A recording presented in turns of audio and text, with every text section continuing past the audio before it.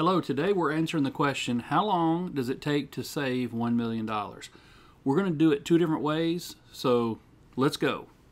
Hello, my name's Jeff from Finally Learn, where I help you finally learn financial skills like how to save money and invest it. So this is part of the financial functions in Excel. I'm going to use Excel as my problem solver here. And just a real quick description of everything.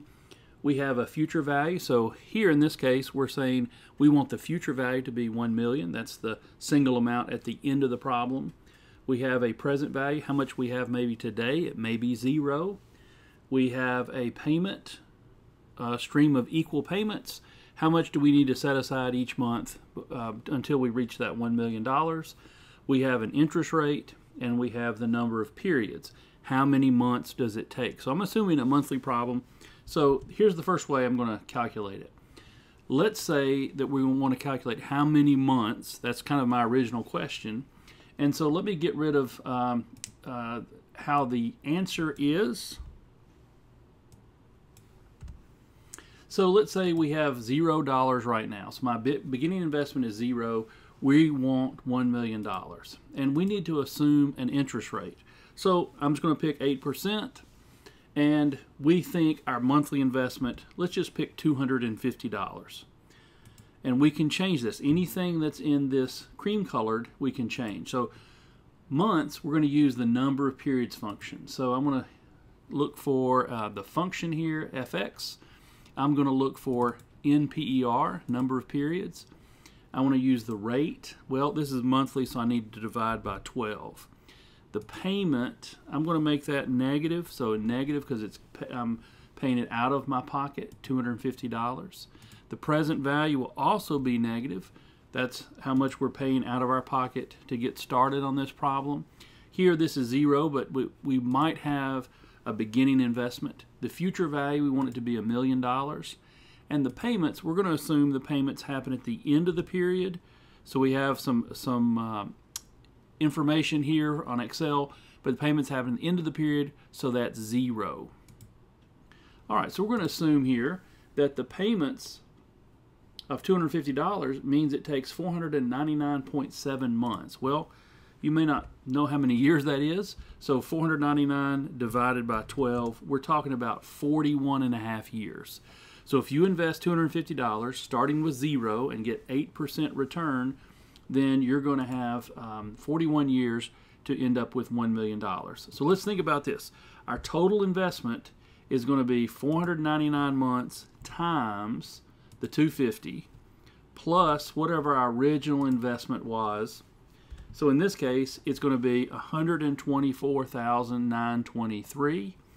And I'm going to take, but we're at $1 million, so I'm going to take that investment and take the 1 million minus the investment, and that's how much interest that we have earned. So the 1 million minus the 124. So what does this graph tell us? So this graph says, look, we've invested 124, almost 125,000, and the rest is all made up by interest. So getting started over a long period of time really makes a difference. You might say, look, I don't want to wait 41 years, so let me make it 350. What would happen at 350? Well, you reduce your time down to 37 years. If you say, well, I think 9% is going to be my rate of return, then it reduces it down to 34.7 years, so almost 35 years.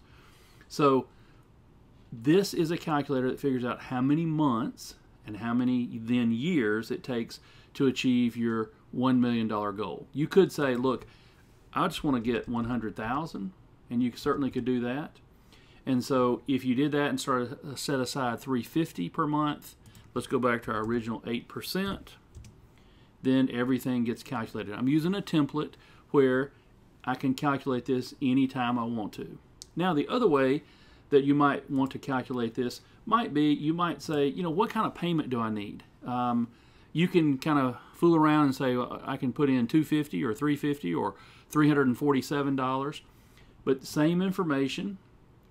Let's start with 0 investment. Our beginning investment is 0. Our ending investment's 1 million. Let's use interest rate, and let's pick 360 months. Well, that will change it to 30 years. And let me do this problem here. Now, monthly payments, to calculate monthly payments, this is a PMT function. So I'm going to do FX. I'm going to search for PMT.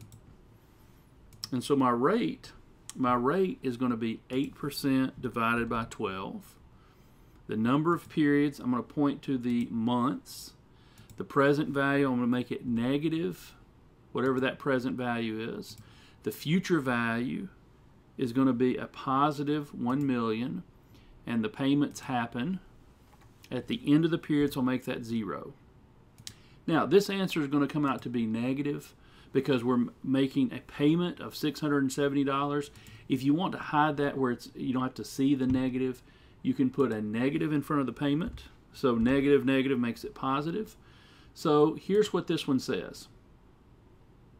It says, look, if you want $1 million, you have 0 investment. You can earn 8% annual return in 360 months in 30 years. You need to set aside $670.98. Now, what if you start with a little bit of money? What if you start with $20,000?